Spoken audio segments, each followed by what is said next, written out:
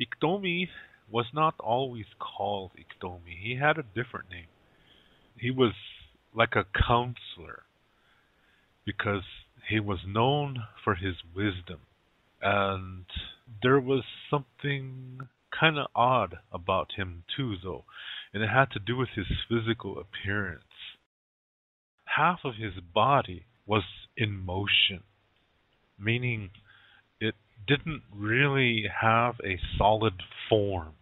So, as he walked, sometimes his eye might move in a direction where he really looks goofy. You see what I mean? And so people would laugh, but they would calm down and they would apologize and say, I'm sorry. They would try to make him feel not bad. But when you first saw him, it just looked funny. So it was hard to not laugh. Well, after a time, that got to his head. And so he decided he's going to play a trick on some people. And it backfired horribly. And the result was that he lost his standing as a counselor and he became known as a trickster. So that's when his name changed to Iktomi. What I just said was a really short version because this is really, normally it's a long story. And it branches out into other stories and you learn all kinds of things. But I just want to focus in on the Iktomi character, yeah? So I'm just taking the very, very shortcut here. But it still explains to you that he wasn't always a trickster, but that he became that way. That shows you that people can fall from grace. So what he's teaching is duality. These Iktomi stories are really cool because they work on several levels. The basic level is that it teaches you that if you do something, then these are going to be the consequences. Whatever that something is. If you're a guy and you fall in love with your mother-in-law and you run away with her, there's going to be certain consequences. And there's the Iktomi story like that. Yeah, it's just hilarious. But see, it's teaching you, don't marry your mother-in-law. It's possible to fall in love with your mother-in-law. When you look at the Tioshpae concept, the Tioshpae concept is where you have many mothers and many fathers. Let me explain it like this. Your mother and all her sisters are all your mothers, and they're equally important. All the husbands of these women are your fathers. And all the children from these marriages are your brothers and sisters. Now, your mother's brothers are your uncles. Their wives are your aunties, and their children are your cousins. That's your mom's side of the family. Okay, now let's go to your father's side. Your father and his brothers are your other fathers, and the wives of these men are your other mothers. The children from these marriages are your other brothers and sisters. Your father's sisters are your other aunts or aunties, depending on how you say that. The husbands of your aunties are your other uncles, and the children from those marriages are your other cousins. This is a Tioshpae. So in a Tioshpae, it is possible that, let's say, 10 years before you were born, let's say your mother had a sister, that your mother's parents had a baby. So your mother has a little sister, and then 10 years later, you're born. So Your auntie is just 10 years older than you. But remember, this is a tioshpae, so she's not your auntie. This is your mother's sister. That means that's your mother too. So you have a mother who's only 10 years older than you. Okay? Now, let's say that everybody grows up. Let's say you're 20 years old. Let's say your mother is 42 years old. And your other mother is 30 years old. You're 20 years old. Your mom that you were born from, let's say she's 42 years old. And your second mom is 30 years old. So your second mom is just 10 years older than you. Now you get married. And let's say your husband is 5 years older than you, which means he's 5 years younger than your second mom. So she's still a young woman, your second mom. And let's say your husband starts becoming attracted to your second mom. And then they have an affair. And they decide to take off. Because remember, she's just 5 years older than your husband. It's still very possible for a physical attraction. See what I mean? So in this way, your husband ran away with his mother-in-law. Do you see what I mean? That's how that can happen in a tioshpae. So you don't marry your mother-in-law. And there is an Iktomi story that's like that. It's really crazy. So let me go ahead and tell that story. Iktomi marries his mother-in-law. Oh boy. Okay. It's a similar situation to what I just explained. That Iktomi started to fall in love with one of his mother-in-laws. And one time, this mother-in-law was picking choke cherries out away from the camp. So Iktomi followed her, and then he tried to kiss her. And she slapped him.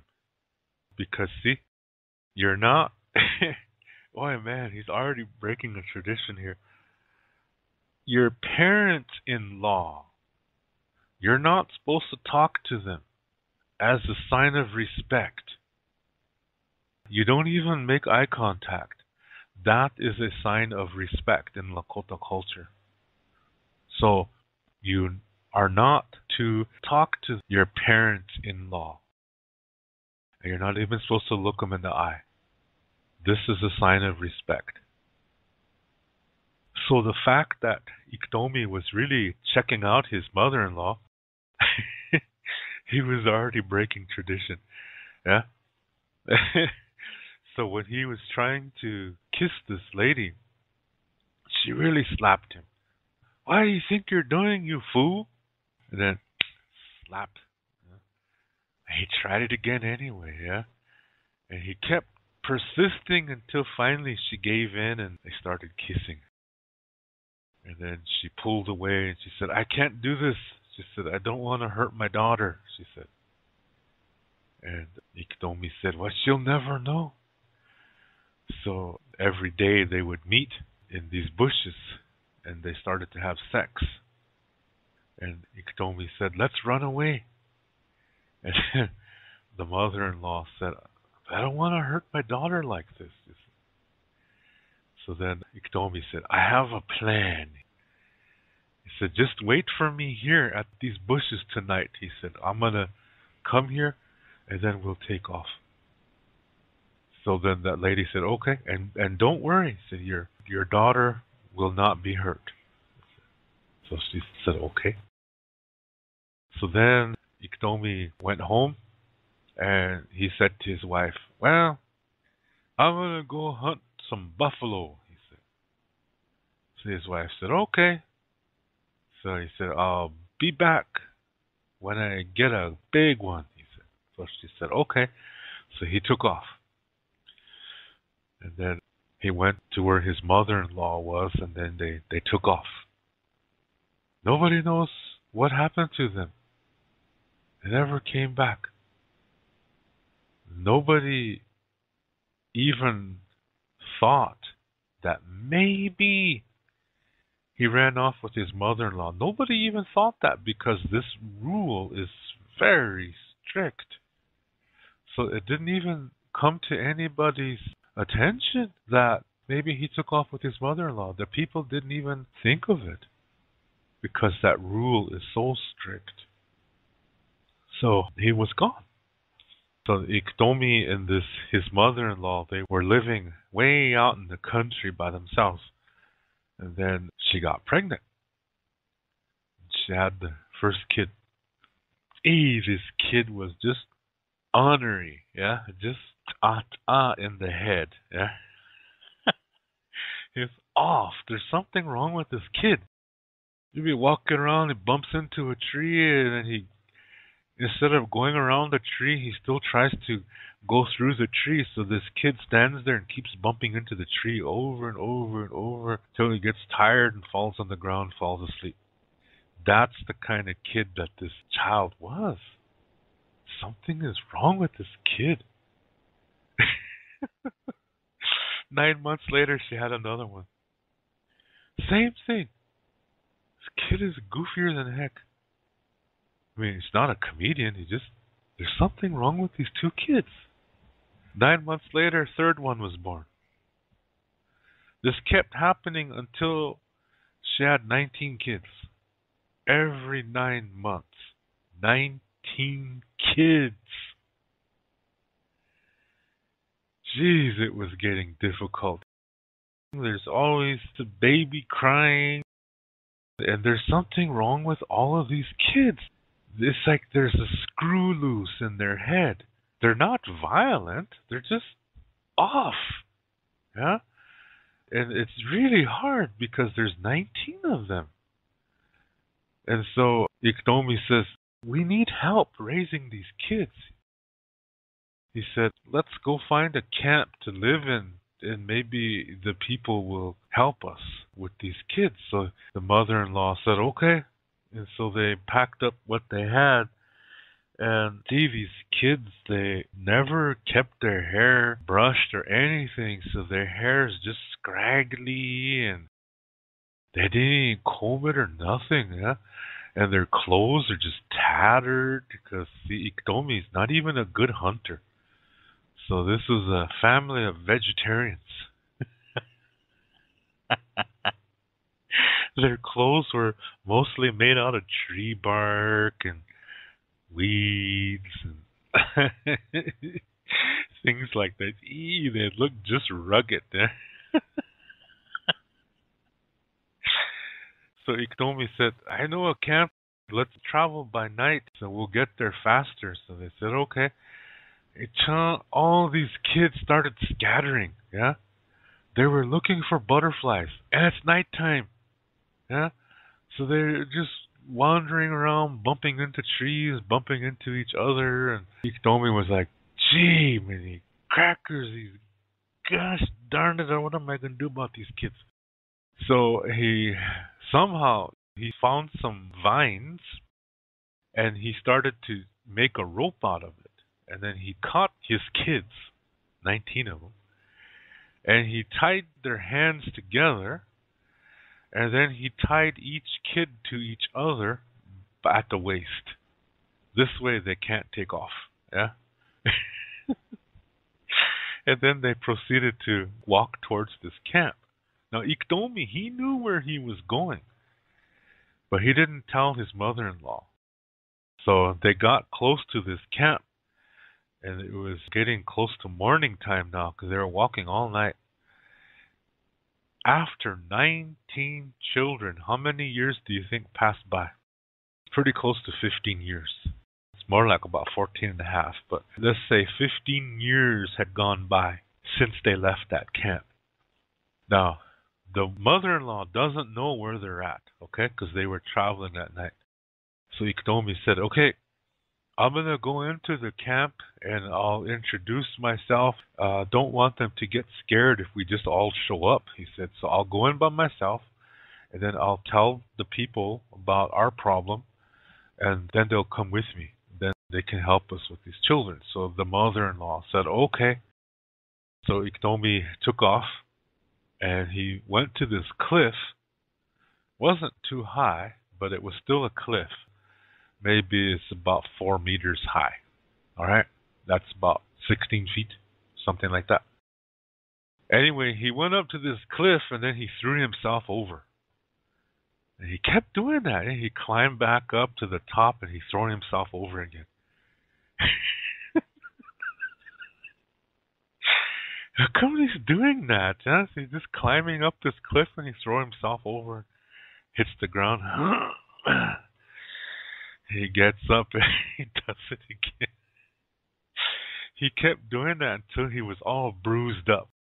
Then he tangled his hair and threw dirt in his hair, and his clothes were already torn. So then he walked to that cap. He's really staggering. People came, they surrounded him and said, "Hey, who's this guy?"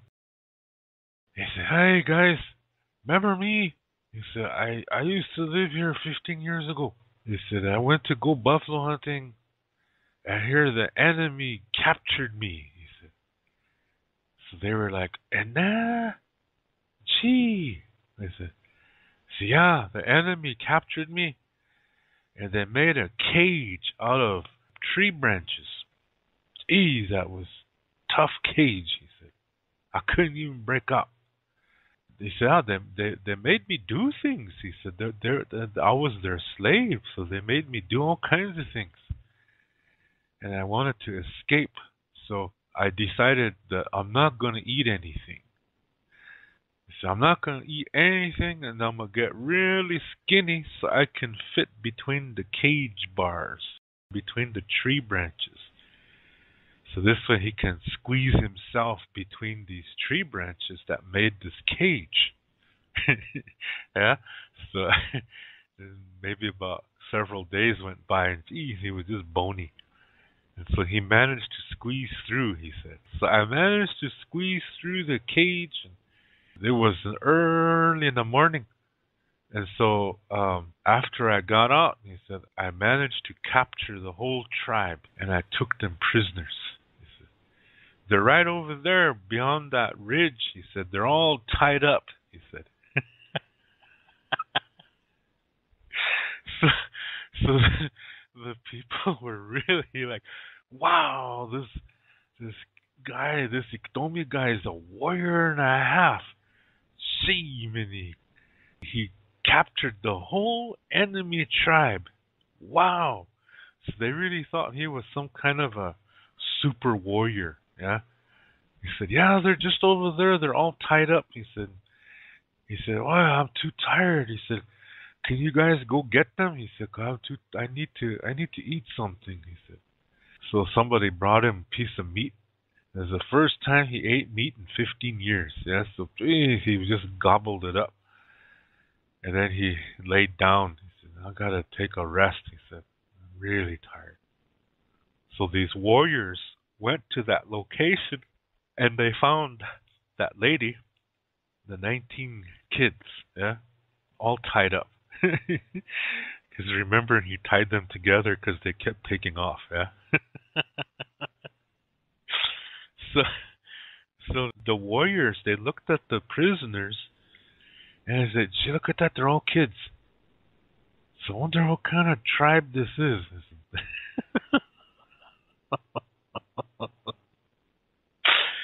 So, and here the mother-in-law, she recognized one of the men, and she said, "Hey, brother-in-law," said, "It's me," she said.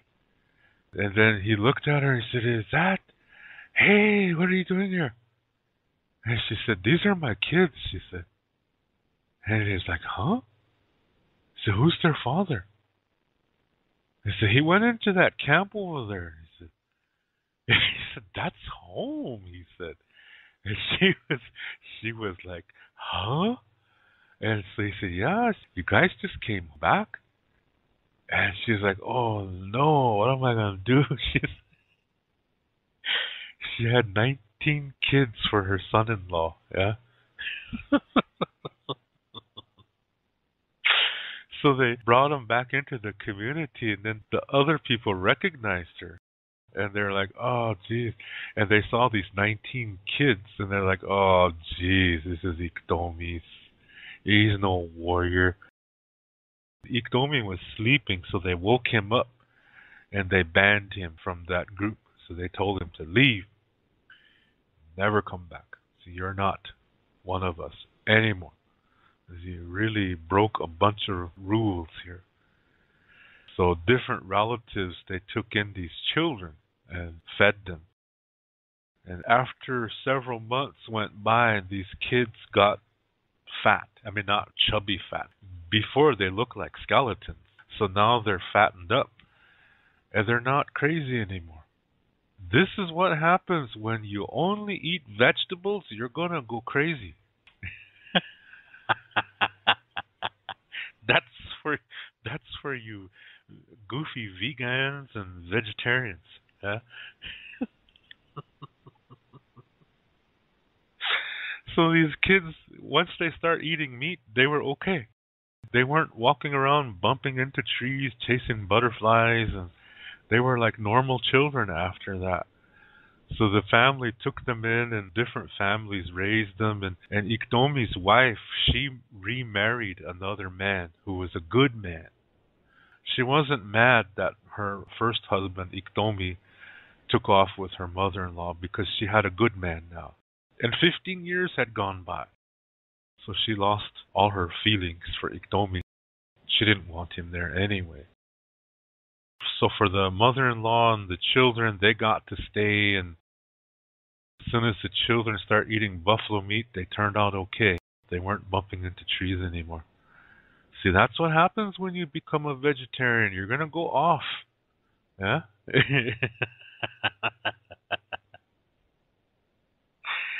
So, jeez, married, had 19 kids with his mother-in-law.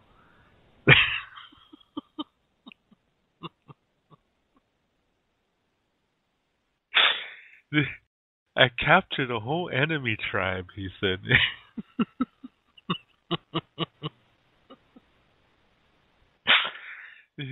His kids kept bumping into trees because they didn't eat any meat. Yeah?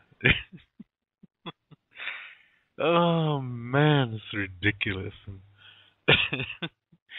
But you hear this in Lakota, it's so much funnier because it uses words that sound funny. When you hear that word and you picture this in your mind, these really off kids bumping into trees and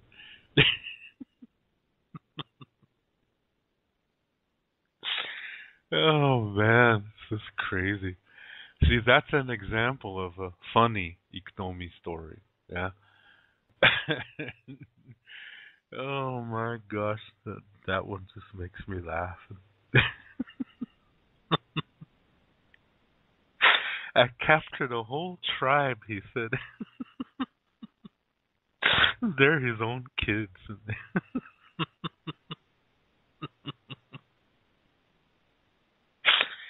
Oh shit. That one's crazy. Oh, for crying out loud, okay? Every time I think of that, to me that's one of the funniest ones, yes. They married his mother-in-law. 19 kids. See? In the Catholic Church, he would be a hero, yeah?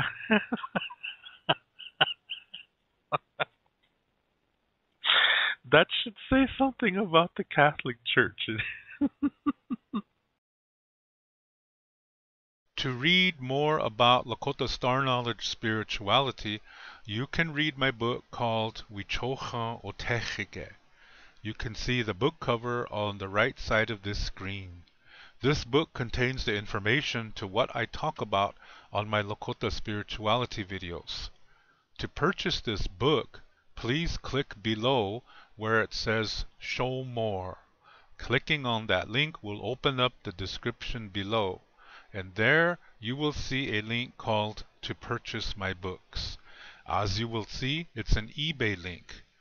Click on that eBay link, and there you will see the information to get this book.